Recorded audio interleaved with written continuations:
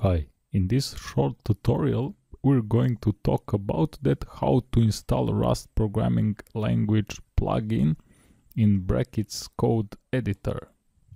As you can see, we have here simple program in Rust programming language, but it's not recognized by our brackets code editor, so we need to install additional plugin that looks like Rust IDE to help us to work with Rust code, to highlight our syntax and autocomplete our code written in Rust programming language. So we need to click here to install our plugin. I'm gonna click to available plugins and I will search for Rust. Here we have two options.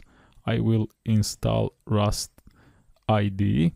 I will install this one because it has more downloads and it's newer than Rust for brackets. Maybe this one is also good, but I will install this. I will click to this install button.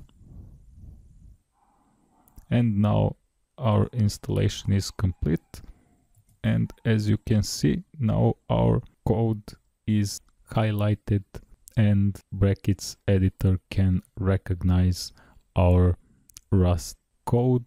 That is all in this tutorial. Don't forget to like this video and to subscribe to my channel, and please check out my other videos. Thanks for watching.